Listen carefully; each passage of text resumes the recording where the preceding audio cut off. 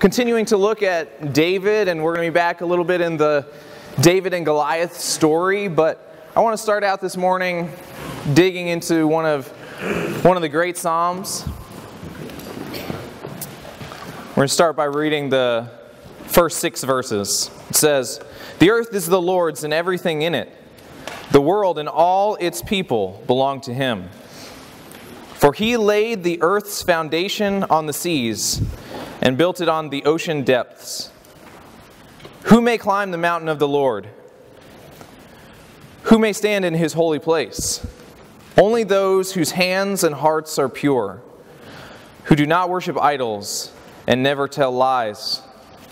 They will receive the Lord's blessing and have a right relationship with God, their Savior.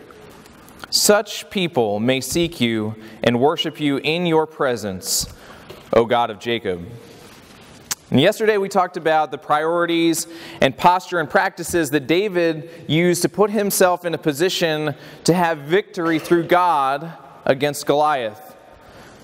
And today, as we look back a little bit at the David and Goliath story, we can see that there are other fights, other battles that David had to fight before he even got up against Goliath. There are 3 battles that he had to win before slinging the very first stone that brought down the mighty giant. And one thing that you guys should know and understand is that the devil is cunning, that he is smart. And he knows that God is mighty, and he has felt the sting of defeat. So one of his best plans for us now is to keep us from actually engaging in the battle. Because he knows the truth that God is strong. But there's no chance of him losing if we never engage in the fight. If the battle never happens, he can't lose. He wants to trip us up and knock us out before we even step into the ring. And the same was true of David concerning his battle with Goliath. You see, David's priority, as we discussed yesterday, was his closeness with God. And that was the key to his success, the foundation for his strength in the Lord. He was close to the one who never loses and the one who never will lose. So how does the enemy knock us out before we even begin?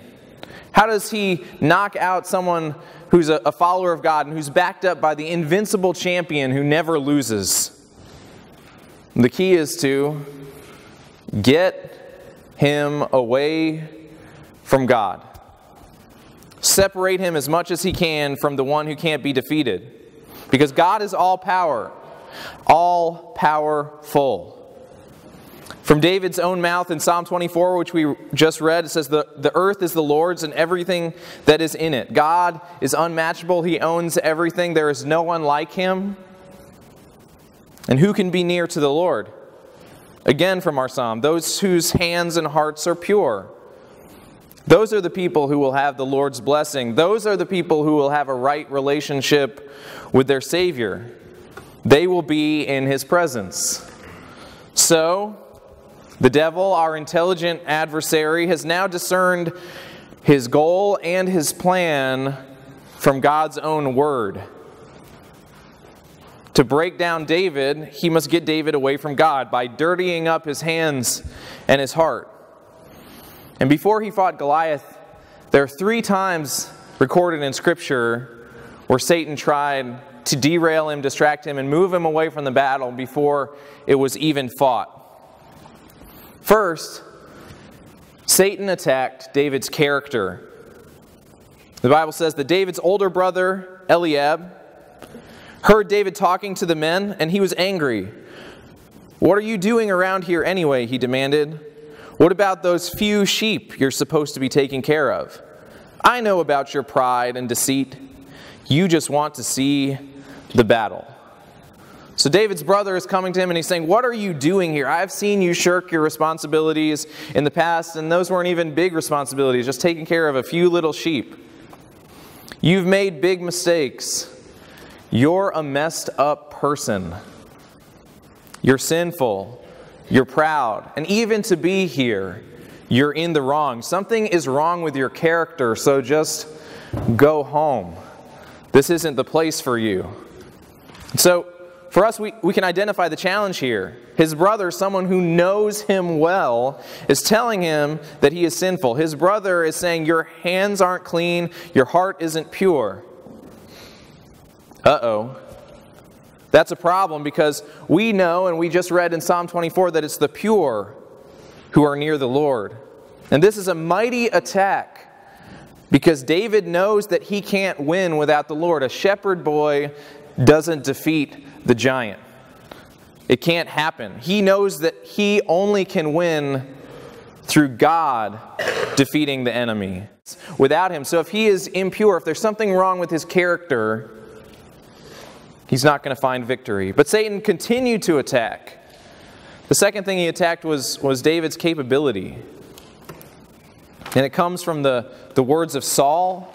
And it's kind of a 1-2 punch because it's right after his character was attacked by his brother. It says that David's question about Goliath the Philistine was reported to King Saul, and the king sent for him. Don't worry about this Philistine, David told Saul. I'll go fight him. Don't be ridiculous, Saul replied. There's no way that you can fight this Philistine and possibly win. You're only a boy, and he's been a man of war since his youth. You hear what he's saying here? You can't win. To even think that you can is ridiculous. It's impossible. And this plan is perfectly executed by Satan, this attack to come against David. Saul is a military man who had been in battles before, and he knows for a fact that David has no chance. Saul is also the king. He's an authority figure who David honors, and he's worth listening to. And he's saying to David, listen to me. You can't do this. Saul also knows David well from his previous interactions. They had spent time together. He was aware of who David was, and he was aware of what David was capable of doing. And he was aware that one of the things he was not capable of doing was winning a one-on-one battle against the mightiest warrior in the world. And when you look at all that, that's more than enough pressure to stop a person in their tracks. There is no reason to fight, Saul was saying, because there is no reason to think that you could ever win. David was being challenged not just on the level of his character through his brother, but now he was being challenged on the level of his capabilities through Saul. The king, the one he was serving and following, was telling him bluntly that if you think that you can do this, that is ridiculous, so just stop. And Satan continued to attack. You know, many people, especially in this battle, in this time, talked a really good game, but then they quit when the pressure came. Their confidence fizzled. So Satan's third attack against David's confidence looks like this. David arrived at the perimeter of the camp as the army was marching out to its battle formation, shouting their battle cry. Israel and the Philistines lined up in battle formation, facing each other, and suddenly the champion named Goliath, the Philistine from Gath, came forward from the Philistine battle line and shouted his usual words, which David heard.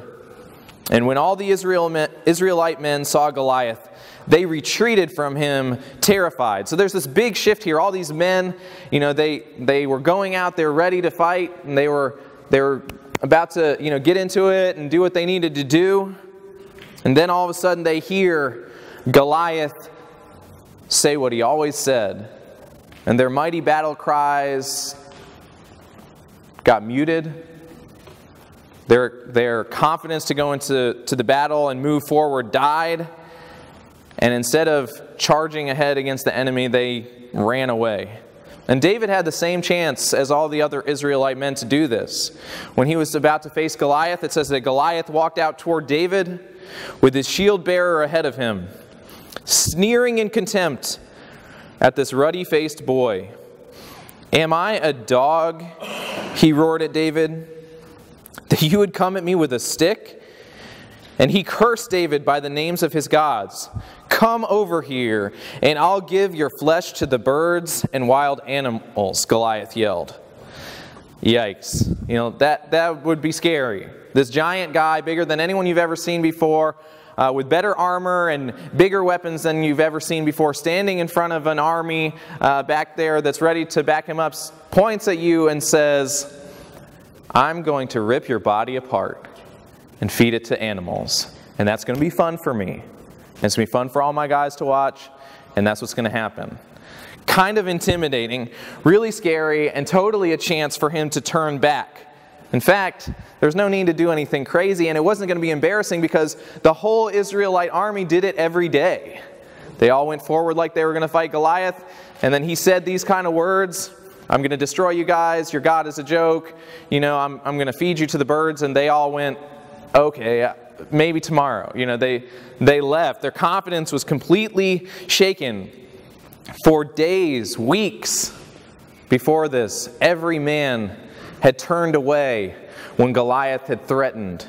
And David had the same opportunity. And he might have been thinking, perhaps it'll be better for me to come back another time when I have, some sneaky plan figured out. Or, he's pretty strong, so if the guys can just keep him distracted while I do some P90X and I'll get big, and then I'll come back and then I'll fight him because I'll be ready. He could have been thinking all those kinds of things, but that's not what happened.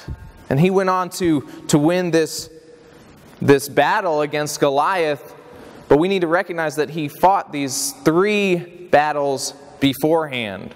And the devil's plan was really a good one because it had worked on the whole army. There's no reason for Satan to think that David was going to stand out or be different, because this was like his magic spell, his silver bullet, that all Goliath had to do was threaten, and everybody started becoming terrified and turning away. Why wouldn't it work on David? Because it was the ultimate pressure, seeing this massive spear held by this mighty man being insulted and threatened through this deep voice. Seeing that impenetrable armor. Everyone was shaking in their boots. David should have been running for the hills, maybe wetting his pants, trying to come up with an excuse to get out of there. And we know how the story ends. But before moving on to see how David overcame these challenges, I want to get into a little bit of why it is so important to fight these battles, and why Satan was interested in derailing David, and why he might be interested in coming against you. Have the attention of the enemy. Why did the devil want to break down David and keep him from fighting Goliath that day? And the answer is in the outcome. Because Satan didn't want the world to know that there truly was a God in Israel. He didn't want that to be clear. So why does he want to derail your life? Why does he want to break you down, distract you, hurt you, keep you from doing what God has called you to do? And the answer is the same, because he doesn't want the world around you to know that there is a God in your community. He doesn't want the world around you to know that there's a God at your school, or there's a God in your family, or there's a God in your friend group with your peers. Satan doesn't want that. And there's a lot on the line, because you are fighting the same kind of battle that David was, where Satan will come at your character, that he will attack your capabilities, and he will attempt to diminish your confidence. But thankfully, God has demonstrated how we can, like David, overcome these attacks through him and move forward in what he's calling us to do. David overcame through God's power, not through his own, and you can do the same. And so let's look at a little bit on how. And I just want to give you like a little memorable 3 words that we're going to dig into. So here's the game plan for how to overcome these attacks. 3 words: repent, rely, and remain. repent, rely, remain. And the first one, repent. When your character is challenged, just like David's was by his brother, what we need to do is to get right with God, to turn to Him. If you remember what we read right in the beginning from Psalm 24, who can go up the hill? Who can ascend? Who can come close to God? Only those who are pure. Well, if you're a child of God, you can be pure. But if you look into your heart, if you look at your life, you will recognize the very clear reality that you are not. That you sin, that you have evil inclinations, that your attitudes are messed up, that what you want to do and who you are is broken. And yet, in God, you can be pure. 1 John 1 tells us, if we claim we have no sin, we are only fooling ourselves and not living in the truth. But if we confess our sins to Him, He is faithful and just to forgive us our sins and to cleanse us from all wickedness. The great thing about repentance is not that God all of a sudden makes it so that you can't make any mistakes or anything like that. What He does is He gives us His perfection and makes us right because of what Christ did for us on the cross. The key here is that God is faithful and God is just. And when we turn back to Him, He makes us right. Hebrews 4 says, since we have a great high priest who has entered heaven, Jesus, the Son of God, let us hold firmly to what we believe. This high priest of ours understands our weaknesses, for He faced all the same things we do, yet He did not sin. So let us come boldly to the throne of our gracious God. There we will receive His mercy, and we will find grace to help us when we need it most. This is a great passage to understand in terms of repentance, because you can come to God and turn to Him, not because you've earned it, not because you're good enough, but because God has made a way for you. Hear what I'm saying.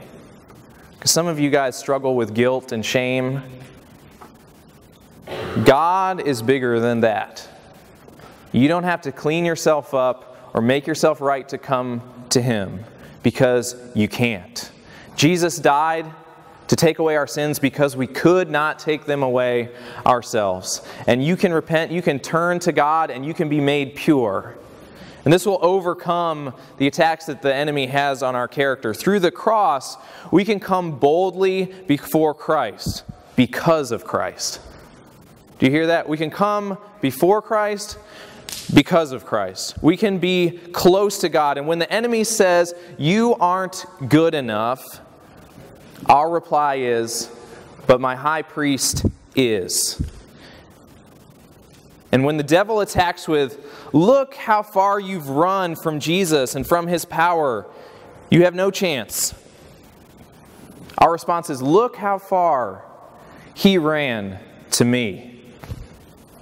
Those who repent, those who turn from sin, those who turn towards Christ can find purity given as a gift from God. Character restoration, character renewal, something that is amazing and something that we could never do on our own. And God is always there, and He is always close, and He is always ready to accept. The Bible teaches that nothing can separate us from God's love, not even our own sins. And the power of the cross and what Jesus did there through the mighty gospel of God has turned Satan, the roaring lion, into someone who is still loud, but who has no teeth. He can no longer harm you. There is no power in sin. There's no longer fear in death for those who are right with God. So what He wants to do is what He did to David. He wants to challenge you to never fight the fight, because He knows that because of Christ, if you turn to God, He has already lost. If you failed,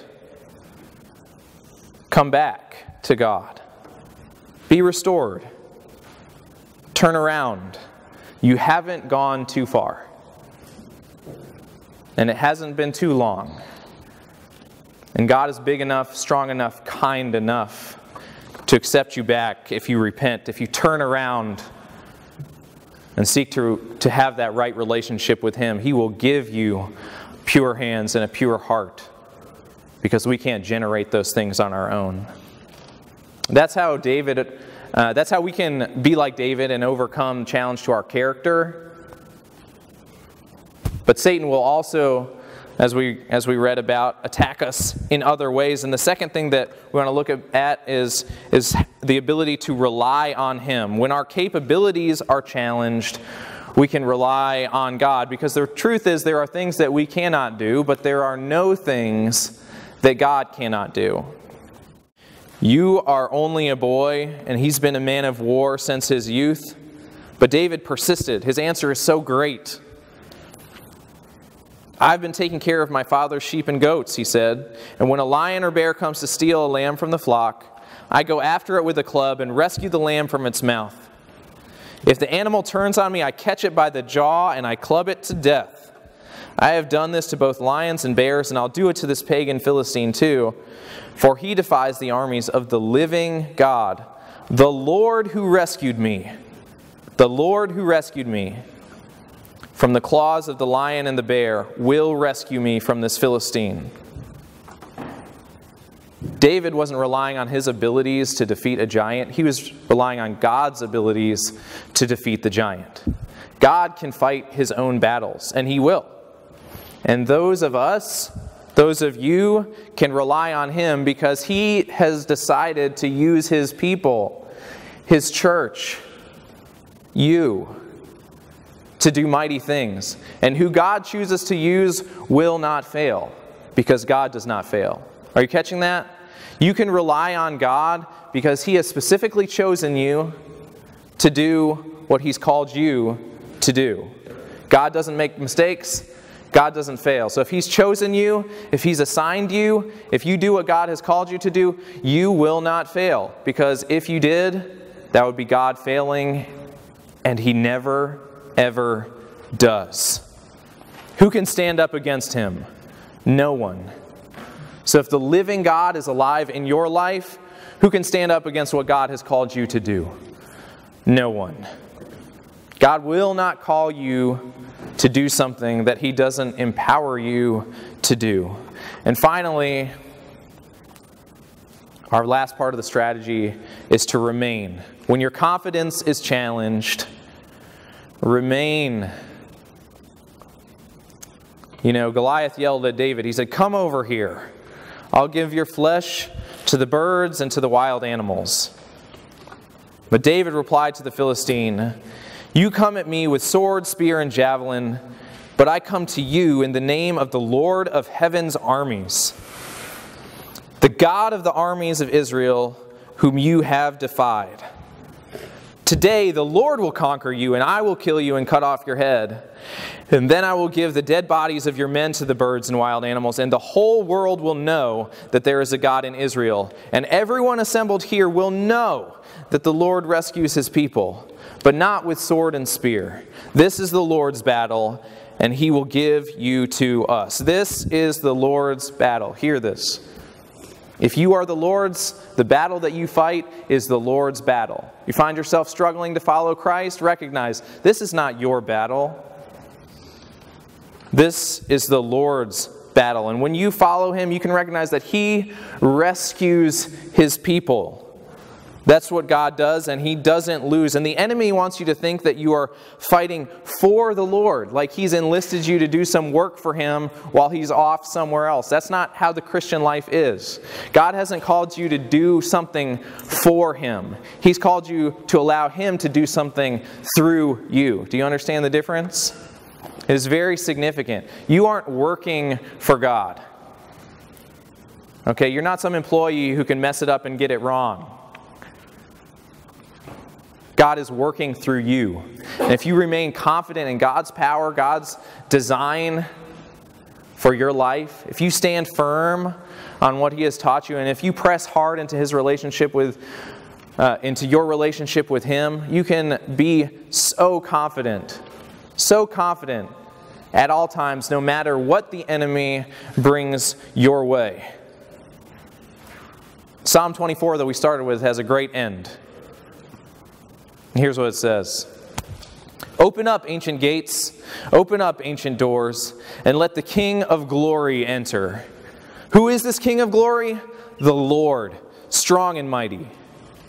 The Lord, invincible in battle. Open up, ancient gates, open up, ancient doors, and let the King of glory enter.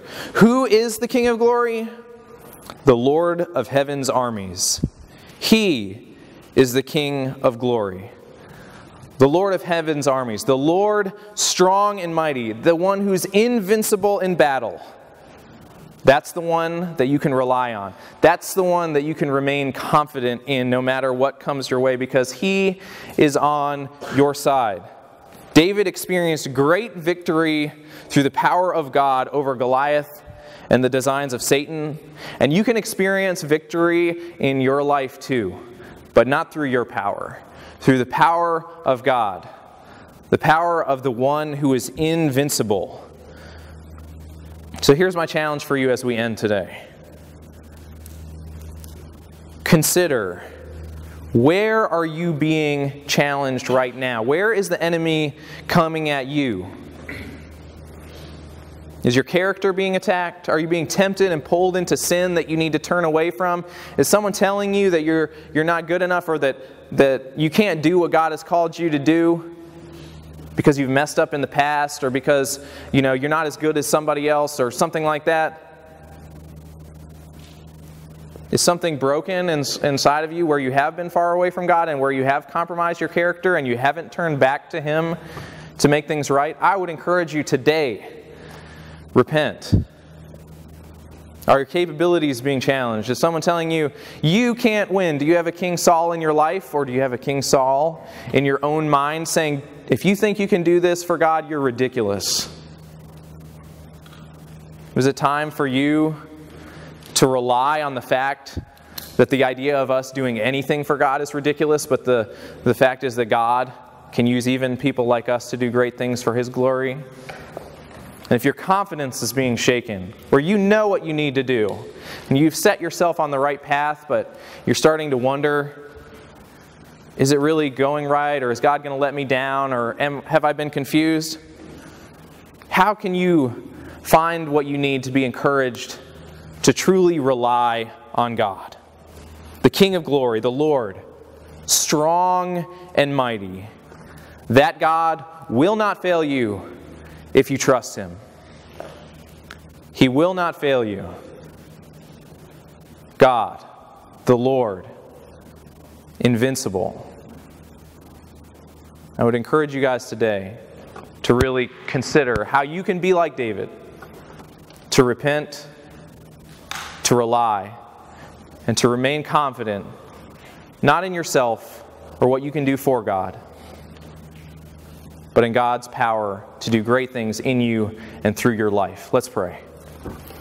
God, we thank You so much that You haven't called us to work harder for You, that You haven't called us to do better, but that You've called us to come close, that You've called us to trust, and that You've called us to be amazed, because You are a God who does amazing things. And we ask that You would help us today, each one of us here, to be people who are close to You and people who are confident in You. Do not let the schemes of the enemy derail us from being the people that You've called us to be. God, we want to be close to You. We want to follow You, and we want to serve You. Show us today more deeply what that looks like in each of our lives. And help us to have great joy and trust in who You really are, the Lord, strong and mighty, invincible in battle. Thank You for being a great God, and thank You for being our God. And it's in Jesus' powerful and undefeated name that we pray. Amen. Thank you all so much.